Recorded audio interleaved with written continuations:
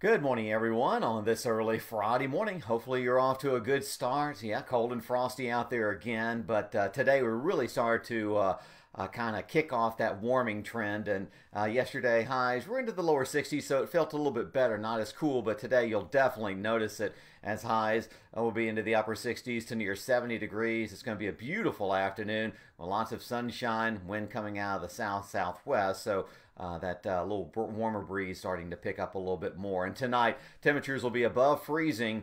We'll see maybe a few clouds stream in. Overnight lows about 42 to 45.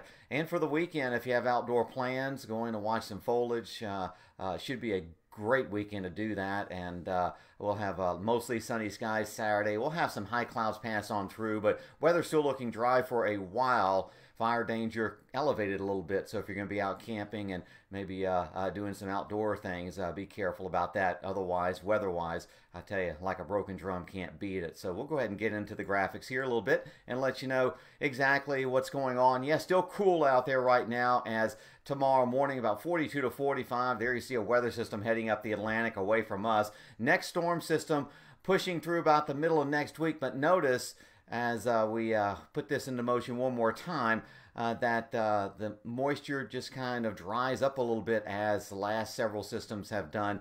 There you can see the curly Q of low pressure up near St. Louis and the frontal system heading through Nashville late Tuesday evening. It looks like Wednesday we'll see a few spotty showers, but I'm just not expecting a whole lot. Then once again behind that front, not nearly as chilly as what we've seen, and there you see perhaps a little bit more moisture heading into the following weekend. So that's about 8, 9, 10 days away. As once again, if you like this nice pleasant fall weather, you're going to love this, as we've been well below normal for the month of October, but we're going to change that at least for the next few days, and Indian summer weather is just right around the corner. So get ready for that and enjoy your Friday. Be safe. Have a great rest of the day, and we'll talk to you later.